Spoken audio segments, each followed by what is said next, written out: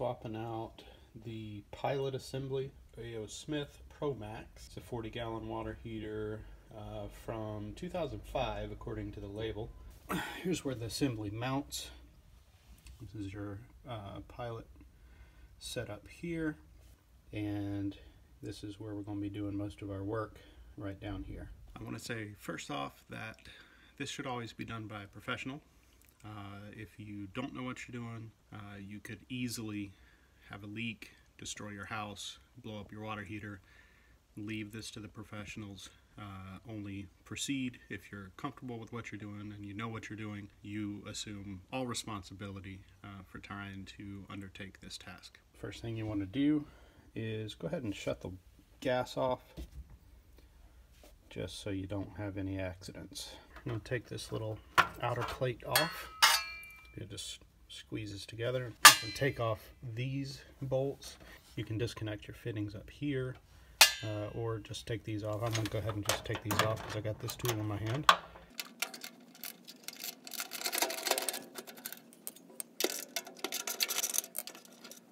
Alright, next thing we need to do is disconnect a few things up here. This is your thermocouple. This, I believe this is your fuel line for your pilot, and then this piece actually goes up to the pilot spark. So each one of those is going to have to be disconnected. The best way to do that is get you a little adjustable wrench or a little baby pair of channel locks.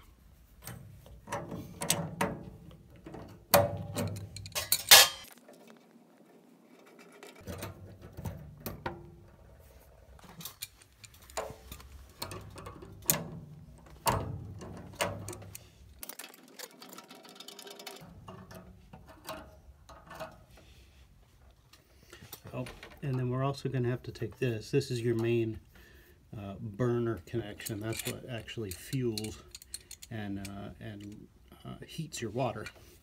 It's your main burner. So I have to disconnect that as well. Now we're not replacing that. That piece is going to remain, but you have to disconnect it to actually pull everything out.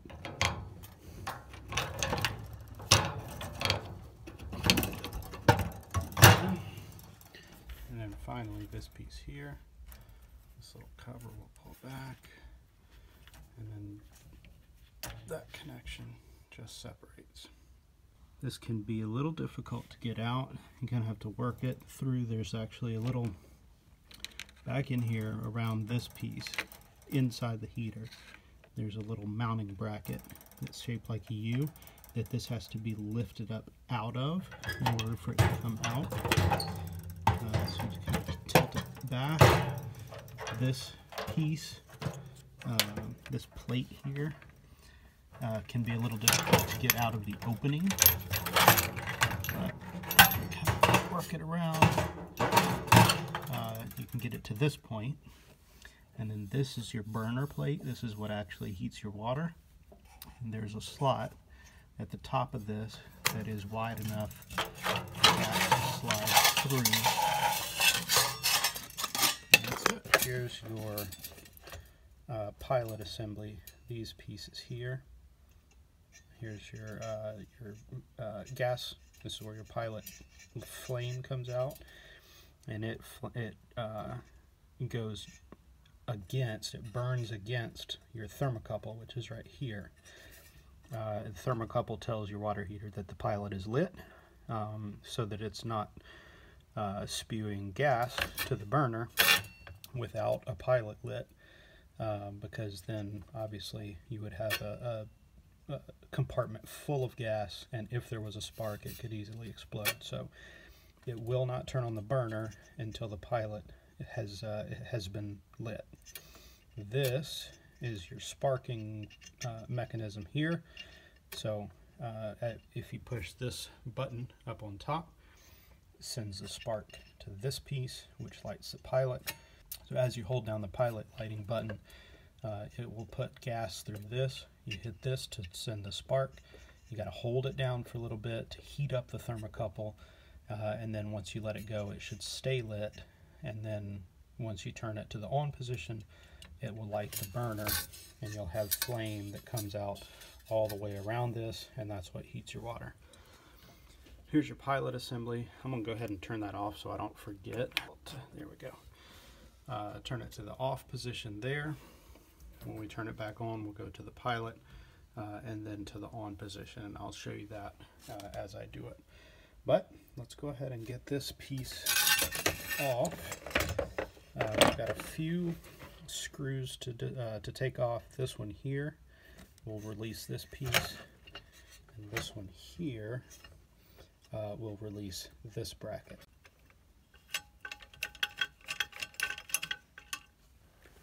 Alright, taking this last screw out, and that releases the entirety of the pilot assembly here. Now we just need to pull it out of the cover plate here so that we can replace all of this. Now this piece, this little grommet, this little seal, comes with the new assembly, so you don't have to worry about saving that. If you have trouble getting it out and you destroy it, not a problem if you buy this same kit, because it comes with a new piece. So I think what I'm going to do with this, since the new assembly has one with it, is I'm actually just going to use my razor knife, and I'm just going to cut this to the point where I can pull it through one way or the other through this piece here. So I'm going to do that. I need 2 hands to do it, and I'll come right back. So I actually started cutting this, and then it popped out. It's softer than I thought it was originally, so it just pulled through. So I'm going to finish taking this out. Pull out of these pieces. There's a hole here, and that's it.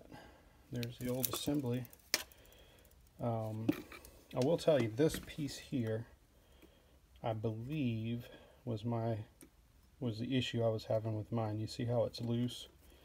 How this side of it is not connected. And I think that that's what was causing my problem. I actually came out and pushed it back together several days ago, and it worked for another 4 or 5 days, and so I got a little more time before I had to replace mine, which was good because I couldn't get the part quick enough.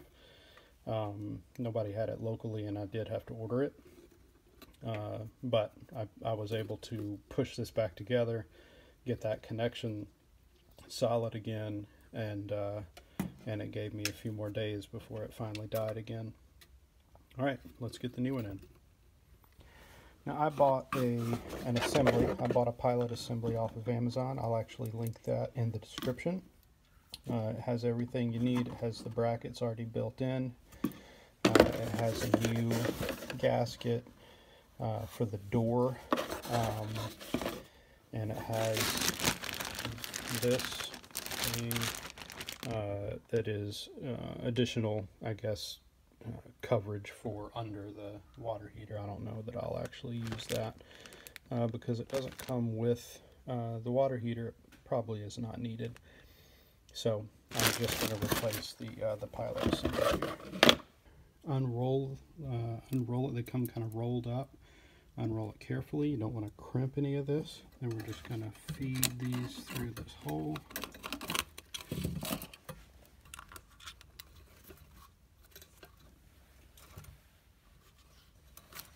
And then we've got to get this rubber piece into the opening. I'm going to get that into position and go ahead and get my screws put back in to get these two pieces together. Alright, got that in. This plate, make sure it goes on the bottom of the burner plate. The screw needs to go through the pilot plate first, the new plate, into the burner assembly plate, because the burner assembly plate is threaded.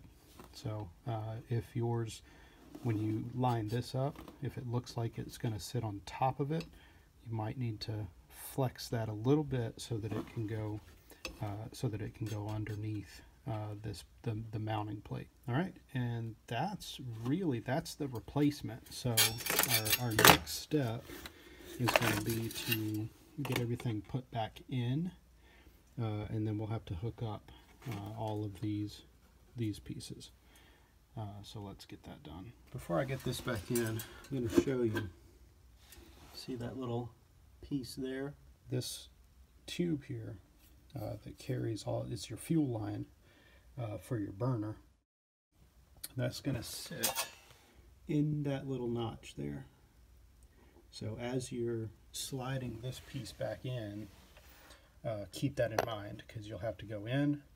This will have to kind of tilt up and then set right down into that little opening.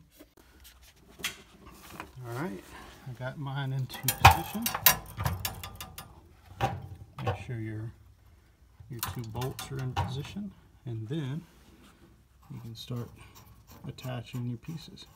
Now these do not require any sort of sealant because they are flared ends, so you just tighten them up with your adjustable wrench, or in my case with the chain locks there.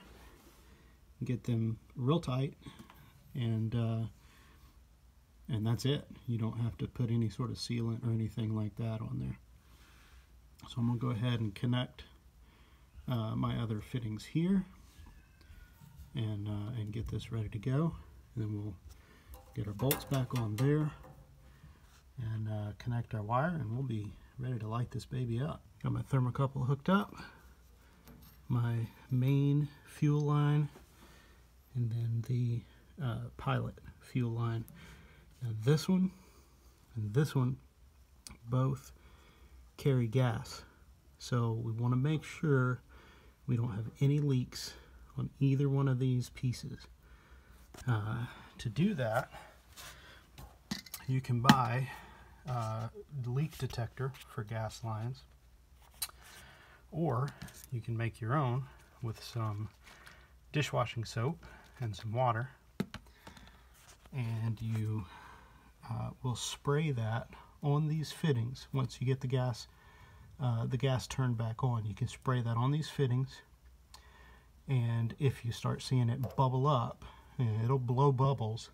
So not just the regular soap bubbles that are just kind of sitting there, but if it has a leak that has gas, you'll see the bubbles blow up, pop, blow up and pop, and you'll definitely see that there's a leak on one of the joints if you put this soap mixture on there. But I've got these hooked up. Let me finish tightening my bolts here.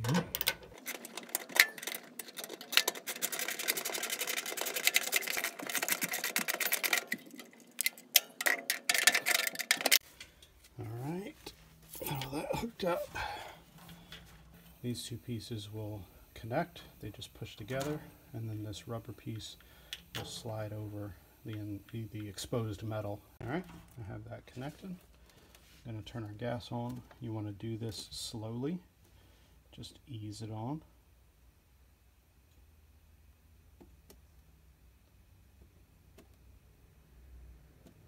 The next thing you're going to do is turn this to pilot. Okay, when you push this down, like so, you release gas. You're bypassing basically the safety features. You're going to release gas through this tube into here, and then down through this pilot hose here. So when you do that, you want to push it. Go ahead and start sparking this thing every few seconds, just to make sure you don't end up with a bunch of gas down there without a light, without a flame. And as you can see, we've already got a flame there. So once you have a flame, hold it for a few more seconds, and then you can release this, and your pilot should stay burning. So the next thing we're going to do is we're going to turn this over to the on position. It just spins around, and I want to show you, as I turn this, you'll see your burner assembly kick on. So here I go, I'm going to turn it on.